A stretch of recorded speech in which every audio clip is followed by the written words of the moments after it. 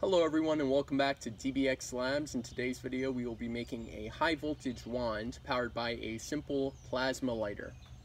This wand will output upwards of 100,000 volts and is practically a portable Van de Graaff generator. Now to start off we need a plasma lighter. Plasma lighters are fairly cheap to buy. You can buy them in a whole range of prices going from $5 all the way up to $20. I'm using one that's $16 on Amazon and I'll link it right there. Only reason why I like using this one is because it only uses 2 electrodes rather than 4, and a lot of other ones that do use 4 have a lot more complicated circuitry that produces a sort of X-shaped arc. That's not suitable for our purposes, as these 4 electrodes would only complicate the circuitry required for this voltage multiplier circuit. When we open up the plasma lighter, we see that the power source is a 3.7 volt lithium polymer battery. The plasma lighter circuitry functions by converting the 3 volts DC into 3 volts high frequency alternating current, which is then sent through a flyback transformer, which converts that low voltage to a very high frequency high voltage.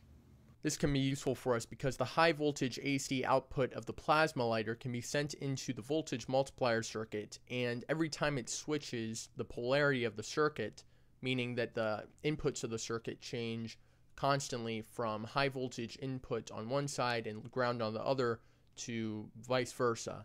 And as this happens, you can do special things with the circuitry that allow for this switch to double the voltage or triple and quadruple and so on.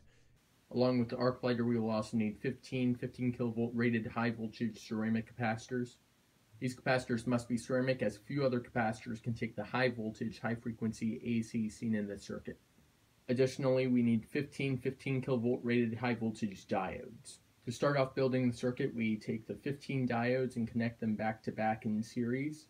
At this point, I would recommend you not to cut off the ends or solder them together. Next, we attach high voltage capacitors in accordance to the schematic on either side of the zigzag. While we do this, we can also test the circuit's progress. The more stages produced in the circuit, the larger the arcs from the output of the circuit should be. These arcs are greatest not when going to earth ground, but rather when discharging into one of the inputs. When all 15 stages are complete, we can solder everything together and cut off all excess wires. At this point, the circuit is technically done, although there's one major flaw with it. Every rough edge and point on the circuit currently leaks a ton of charge through something known as corona, otherwise known as ion wind. This purple discharge does a great job at producing ozone, but a shit job at holding in charge, and it means that basically right now the circuit won't sustain a charge for any more than a couple milliseconds. The best way to counteract this is to simply insulate the entire circuit. This can be easily done by just putting it inside of a non-conductive substance like paraffin wax. We can buy a great deal of cheap paraffin wax at the dollar store. They sell candles that are quite large, very smelly, and quite a rip-off, but for our purposes, they will be quite effective.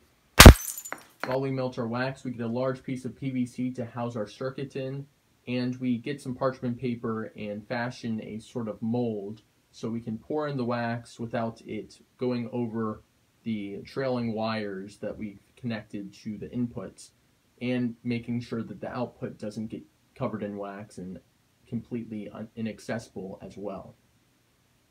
As you can see, the next day the wax solidified and the voltage multiplier circuit module is ready to go. Next, we solder the voltage multiplier inputs and the plasma lighter outputs together.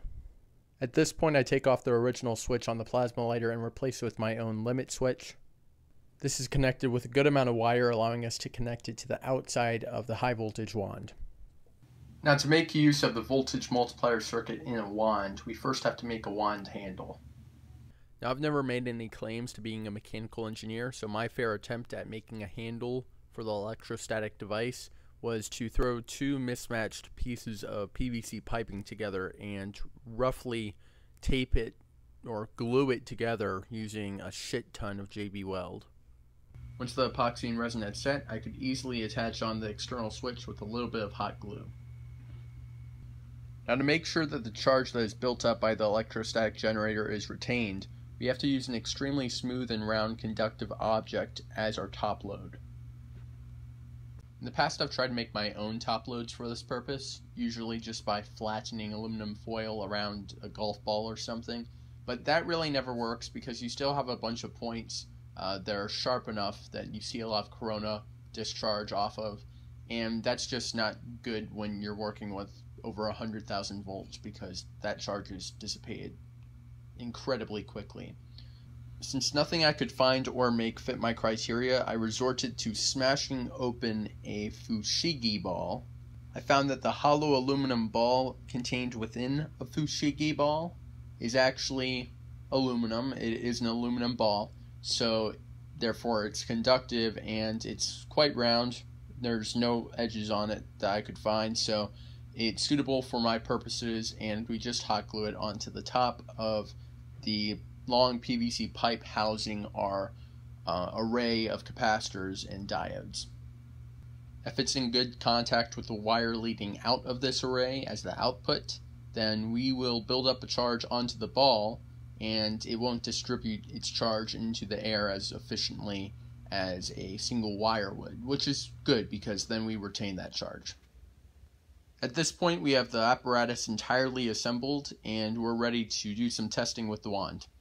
The one modification I would say this wand could use is a bit of hot glue sealing the bottom, all except for the port where you can charge it with a mini USB cord. Again, this is just for the aesthetics, and it wouldn't have any actual effect on the capabilities of the wand. The wand will readily arc to ground, producing 1 to 1.5 inch arcs, depending on the amount of charge built up by turning it on. As the plasma lighter circuitry will only stay on for 5 seconds and then shut off, you can only use it in moderation, and it's best to do short pulses which charge up the top load only to then discharge the top load again and again. The wand can also be used to demonstrate many electrostatic properties such as repulsion and attraction. This can notably be seen especially when working with very light objects such as tissue paper, printer paper, and styrofoam. One of these cool effects is to spread a bunch of ripped up tissue paper on a flat table and then pick up and then drop the pieces using the end of the wand, and this is both demonstrating the attractive and repulsive properties of static electricity, because once the paper goes up to the end of the wand, the bulb, the top load, it picks up a charge, and then once it's reached equilibrium with the surrounding charge, it has the repulsive effect where it will shoot itself off the end of the wand and back to the table to disperse the charge, and it might go again and again back up and down, transferring the charge in a manner different from just a singular arc. One other cool trick is to attach a bunch of pieces of yarn onto a metal ring and place it on top of the end of the wand. When it's turned on, you can see that the ends of the yarn quickly will go up into the air, and that's because as the charges are transferred from the end of the wand to the yarn, the strings of yarn themselves will gather a charge and repel each other and repel the ball that they are resting on, so it lifts them up and they are repelled in the air. Two other properties of the electrostatic wand lie within its influences on two liquids, oil and water. The deposition of charges on water leads to a lot of movement on the surface, which is visible from a side angle. You can see that for the most part the water is repelled by the wand, and there's a slight dimple in the area directly underneath of it. We can also see that the water in the bowl shakes quite a bit when the wand discharges through the water into ground. Canola oil, on the other hand, is not conductive, so it behaves quite differently from water.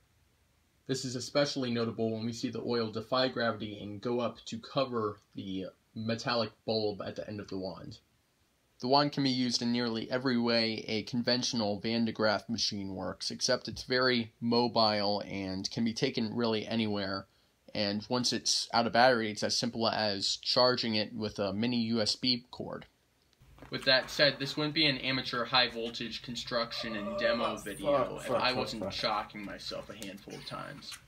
You can see here that a lot of the arcing to my leg is a lot more visible than the arcing that was going to metal pipes that were in contact with direct ground. And that's because direct ground is different from ground in terms of the circuitry that I'm working with.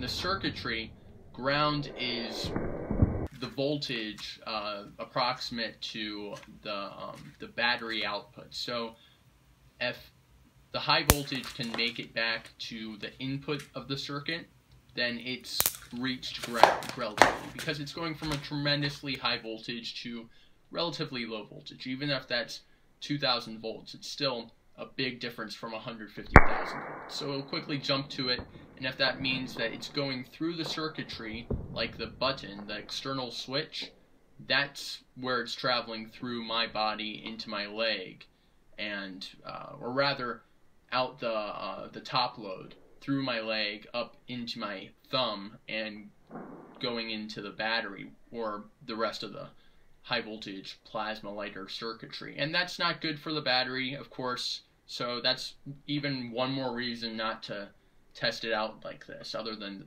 the most obvious reason being it's going to obviously hurt a little bit. If you guys liked this tutorial, please consider liking and subscribing, and I'll see you guys in the next video.